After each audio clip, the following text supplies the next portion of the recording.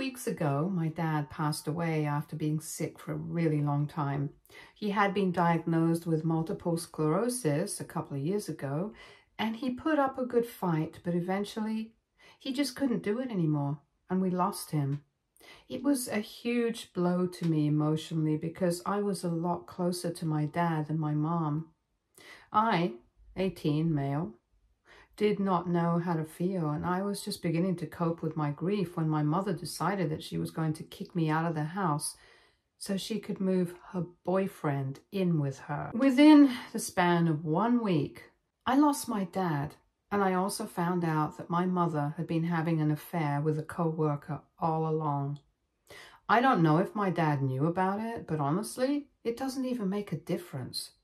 I was disgusted when she brought home her boyfriend just 4 days after my dad's passing, and we had a huge fight after he left.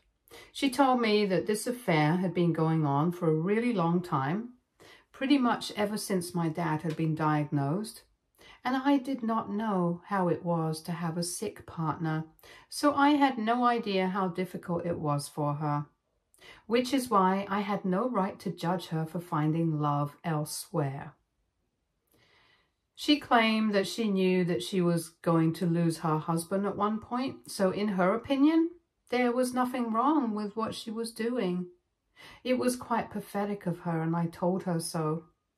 The next day, I paid for it because she told me that I had to leave and she didn't want any filth from the past in her home anymore. And she wasn't just referring to me. She and her boyfriend had started packing a bunch of stuff from my dad's room in the morning, and by the time I woke up, there were a bunch of boxes in the front yard, and my mother told me that where I was going, I could either take the boxes with me, or I could leave them there so they could burn it. But either way, it was all going out of their house, and they gave me a couple of hours to pack all my stuff so I could leave. I decided to utilize my time packing my belongings instead of arguing with them, because judging by my mother's behavior, she was too far gone.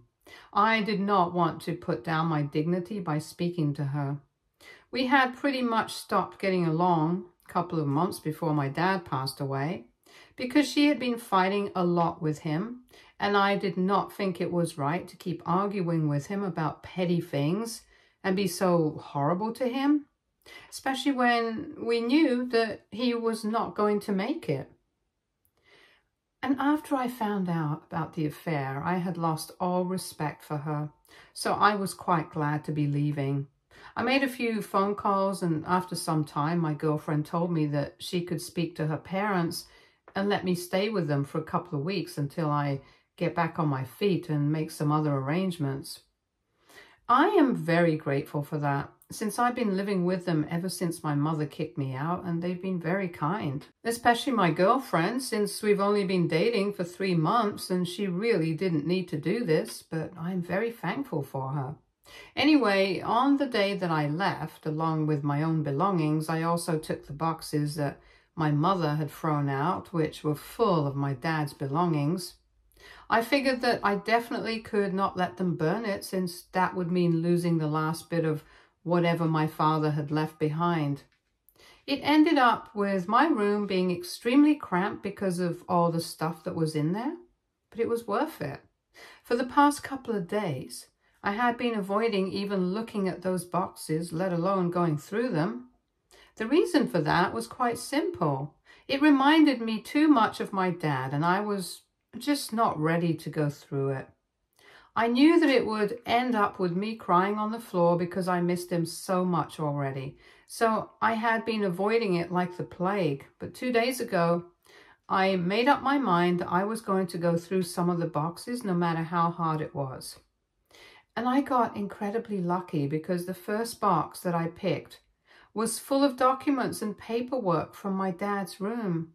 Before he was moved to the hospital in the last few weeks of his life, he was working out of his room in the house since he was in no shape to go out every day.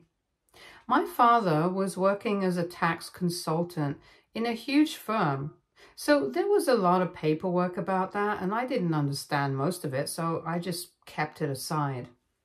I kind of made my way to the bottom of the boxes, and there I found a blue manila file with my name on it, and that was it. And what I found in there is going to finish my mom, and I'm here for it. On going through the contents of that folder, I found out that my dad actually had left a will, and my mother probably had no idea. Or maybe she did and just wasn't telling the lawyer. Not just the will, I also found a bunch of other documents, including the deed to the house, which said that it did not belong to both my parents, but only to my father. After reading the will, I realized that my dad had left the house and all the money that had remained in his account to me. My mother had received his car, which was a big deal because my dad drove a pretty nice car, and the ownership of their vacation home. I realized that my mother had absolutely no right to kick me out of the house because it did not even belong to her anymore, or at any point in time. First, it belonged to my father, and now it belongs to me. So far, my dad's lawyer had told me that his assets were going to remain frozen until the court had come up with a way to decide how his assets were going to be divided. However, after I found those documents, I called him up immediately and told him what I had found. So I invited him to my girlfriend's house and asked him if it would be possible for me to move back into my own house because my dad clearly stated in the will that the house belonged to me, not my mother.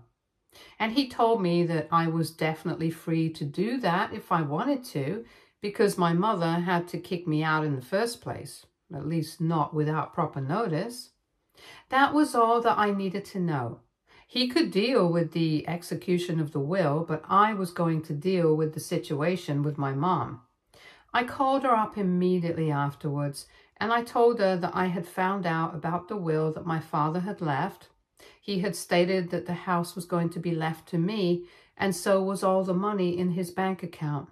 She was silent for a couple of minutes and said that it did not matter to her.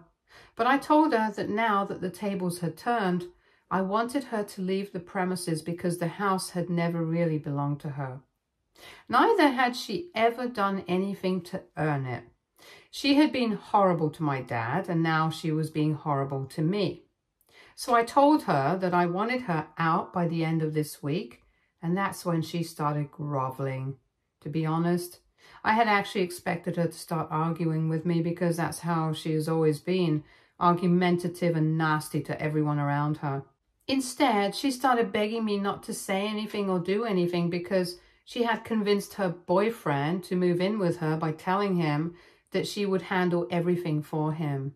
Apparently, her co-worker had also been married, but had recently filed for a divorce, and his ex-wife was demanding a huge amount of alimony, which was fair enough because he had cheated.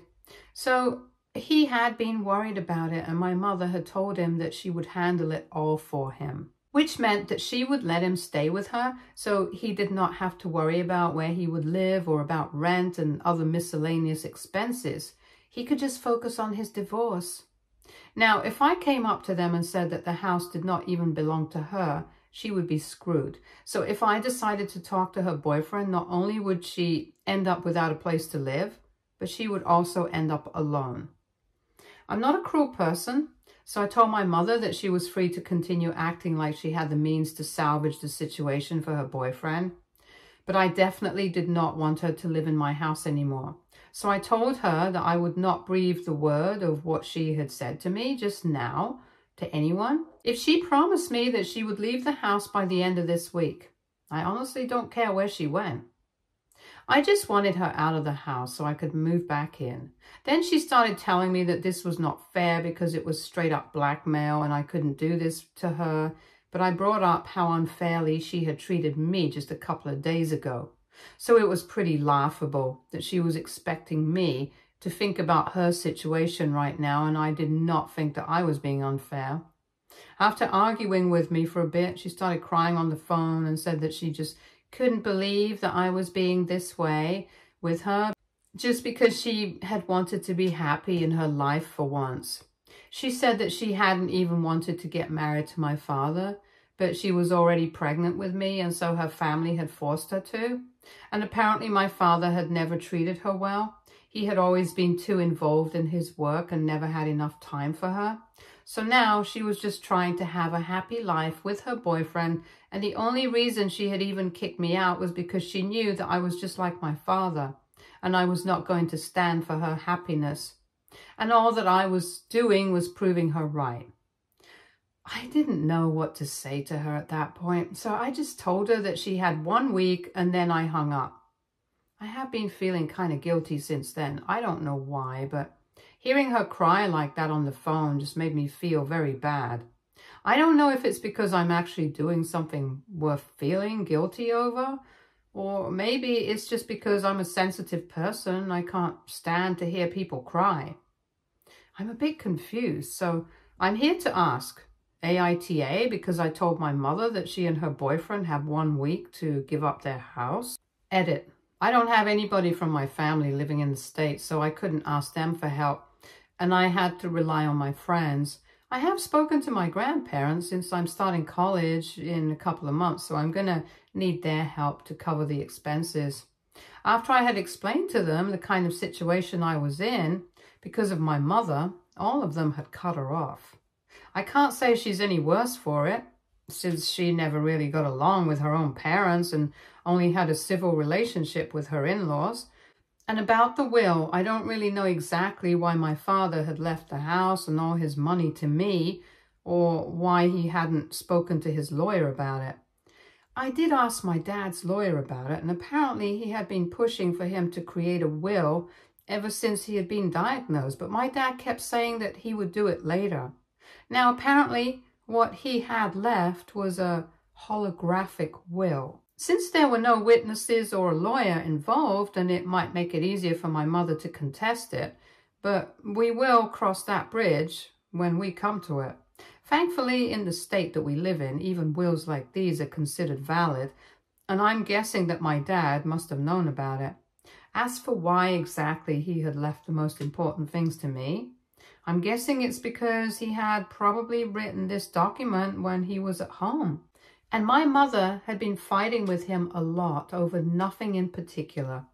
She was just fighting with him because she could, and he couldn't exactly leave her no matter how frustrated he felt. I guess that's why he made this decision, and I think it was a good choice. Anyway, to answer your questions, I don't really know my dad's exact reasons, but this is my theory. Update 1. Hi, so I'm still living with my girlfriend, and after reading the comments, I decided to change my mind. I'm still going to demand that my mother move out of the house, but I'm going to change the terms of my condition a bit. After posting that edit, a lot of you said that I should probably think about the fact that my mother can contest the will, and that would lead to a lot of trouble for me. And I thought about it, and you guys were right. I wasn't thinking about it at first, so I decided to call my mother back, and I told her that I was now ready to give her 6 months to find a place and move out of the house. She seemed pretty surprised when I said that because we hadn't spoken since our last conversation, so she didn't have an explanation for this change of heart. But I also told her that since I was giving her 6 months, I also wanted her to promise that she was not going to contest my dad's will. Hopefully, 6 months would be enough time to prove the validity of the will in court, and eventually we would be able to start the division of the assets. And I guess 6 months will be enough for my mom's boyfriend to figure out his divorce as well. Personally, I would have much rather preferred to cause a lot of trouble for my mother and ask her to leave within a week and make sure that she felt just as awful as I had. But well, needs must. Right now, it's more important for me not to act rashly because that would only lead to trouble for me and not her. She has told me that she's going to think about it before agreeing to anything, and well, let's see what she says. Update 2. Hi, so 3 weeks back, I told my mother that I wanted her to promise me that she would not contest the will, and I would let her stay in the house for 6 more months. I was going to be leaving for college in 3 months anyway, so I figured that for those 3 months, I would just ask my grandparents to send me some money so I could get an apartment because I did not want to bother my girlfriend by living with her for so long. But her parents insisted that I had to stay with them, and even though we have only been together for 3 months, my girlfriend and I really love each other. So she said the same thing, and my living situation was sorted. I was in no hurry to have my mother leave the house since it didn't even make sense. I was kind of hoping that she would agree to my terms so I could get my dad's lawyer to sign off on it as well, because if she entered a legal contract, she wouldn't be able to back out of it. I was looking forward to hearing back from her with good news, but instead, she called me up today, and the first thing that she asked me was if I expected her to sign any paperwork or contacts for this condition that I had. I immediately said yes, because I did not want to mislead her, and I definitely did not trust her. So this was a given. She thought about it for a couple of seconds, and then she told me that if she had to sign a contract, then she was not interested in this agreement. That really annoyed me, because it essentially just meant that if she knew that she had to stick to it or there would be consequences, then she was not sure about whether she was going to be able to make any promises. I was very blunt with her, and I told her that if she was not ready to sign off on a legal agreement with me, then my deal was off the table. I told her that I did not trust her in the slightest, and she should not be surprised, since her behavior in the recent past has been nothing short of absolutely horrible towards me. I thought that she was going to argue with me, but she just told me that she agreed. But she also didn't trust me, since after all, I definitely was my father's son. I didn't understand what that had to do with everything, because as far as I was concerned, neither my father nor I had ever done anything to be referred to as untrustworthy.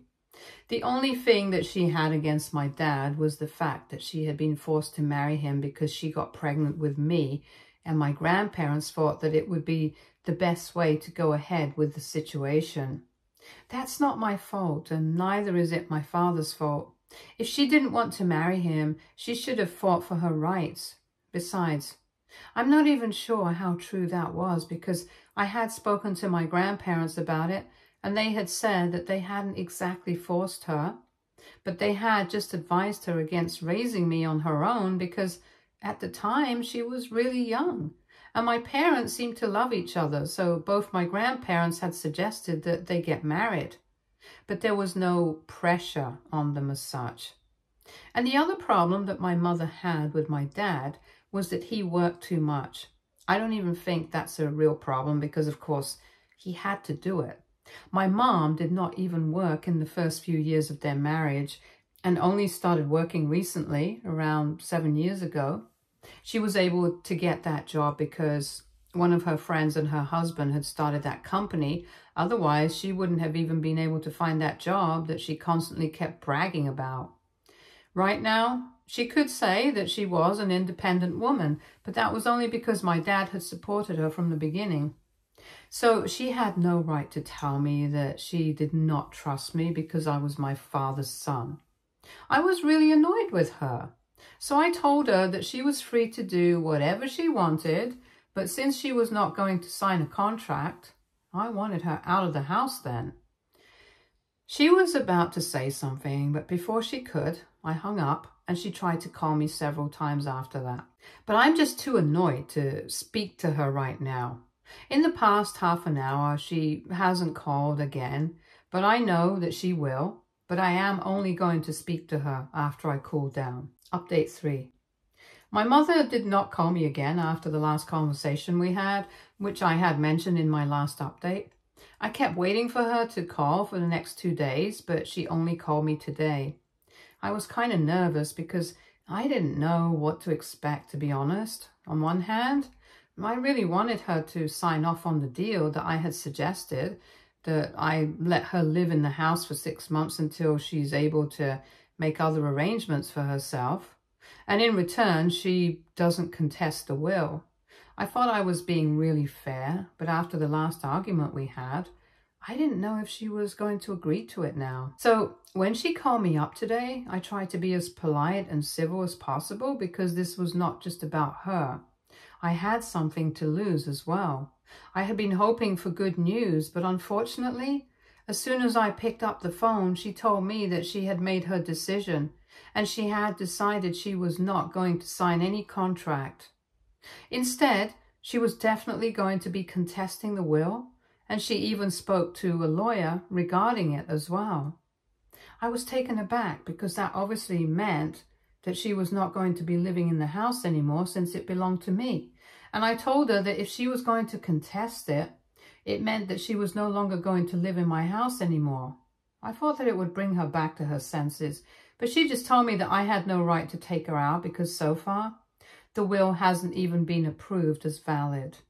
And she had a point, but it also meant that she had no right to kick me out either, since we are in a bit of a grey area right now. So I told her that we were probably just going to have to all live together until the probate was over. Obviously, that idea made her really uncomfortable, and after a couple of seconds, she told me that she was going to find a place to live, but she was going to take her own sweet time because I had no right to tell her what to do. Once again, I told her that she was free to take as much time as she wanted, but I was going to move back in by the end of this week. Then she started yelling at me and said that I was being a complete nuisance and she had done absolutely nothing to deserve this kind of harassment that I was putting her through. I almost did a spit take at that point because my harassing her was the biggest joke of the century.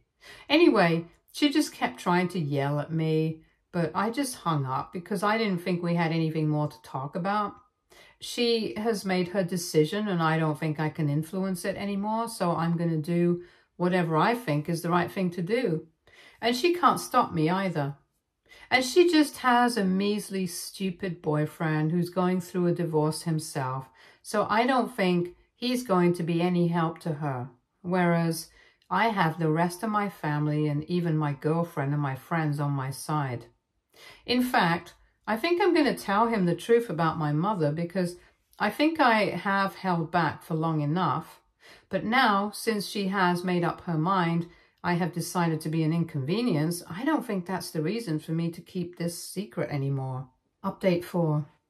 I did it. I told my mom's boyfriend the truth about the situation with the house. I don't think he had any idea so far. I don't know how, since he was living with my mother, and this is a pretty big deal to be hiding from your boyfriend. Besides, she was in touch with me and I'm sure he would have had questions about it, but I guess she's really good at hiding secrets and I shouldn't be surprised since she hid her affair really well for a couple of years. It was not very difficult to find a way to contact him. I just had to look him up on Facebook, and once I had him, I sent him a message along with the proof. I also told him exactly why I was telling him the truth right now when I hadn't done so for the last couple of weeks, since I was trying to negotiate with my mother, but she had made it very clear that she was not interested. So I felt like he had the right to know what the truth was. I sent that message 2 days back, and today I finally heard back from my mother. I was expecting some outburst of the sort, but I didn't think it would come so late. Anyway, she tried to call me in the morning, but just to frustrate her, I decided to block her. Then I proceeded to block her on social media as well. Eventually, with no other way to reach me, she decided to create a false email account and send me a message from that address. She told me that she hoped I was happy now since I had created a bunch of drama between her and her boyfriend for no reason, and he had decided to leave her and go back to his wife to try and work things out. And he was blaming her for the entire situation, which he's right about, so I don't even understand what she's mad about. Anyway, it was a really long message about how she was going to make sure that I paid for this heavily, and all I could think of was that she could bring it on. Truth be told, she doesn't scare me anymore. I've already lost whatever I had to lose, and now there's only one way to go, and that's up. So I'm really looking forward to the court case. Update 5. Hi guys, so I haven't updated you guys on what has been happening in my life for the past year, and I think it's about time that I do so. Like I said, I was looking forward to the court case, so my mother did actually end up contesting the will and the case went to court. My dad's lawyer and I decided to fight as hard as we could, and long story short, after 8 long months, we were finally able to get a verdict in our favor. The will was definitely valid and it was going to be upheld. This happened 2 months ago and I'm still really happy about it. She had to give up the house and we don't have any contact with her anymore. So I don't know what she's up to, but I'm glad that she got her karma. Even her own parents are not in touch with her anymore, so I'm pretty sure that she can't be leading a happy life right now. My neighbors told me that the day she left, her boyfriend had come to help her out, so I'm guessing that maybe they're back together again, because I'm pretty sure that no self-respecting woman would take back a man who had cheated. So I'm sure that the guy's wife had rejected him and he had to come crawling back to my mother to patch things up, and my mother, being the person she is, had gladly taken him back. Honestly, I'm glad that they're back together because they deserve each other. I'm pretty sure my dad's there smiling at me from heaven because I've proven myself to be his son, resilient and strong and always standing for the right thing. I'm in college right now, about to start my 2nd year. My grandparents are supporting me financially for now, and they're going to do so until I have a job. So I'm very grateful for them. I know a lot of you want to know what's going on with my girlfriend. She's also in college and we meet on the weekends every time. We are even planning a short getaway, just the 2 of us, this weekend. So we're still going pretty strong and we plan on taking this forward since we are pretty serious about each other. Right now, life is pretty peaceful and I'm very happy that I'm at this stage because getting here was the hard part. After this, everything seems like a piece of cake. Stay tuned for more stories from Argo relationships.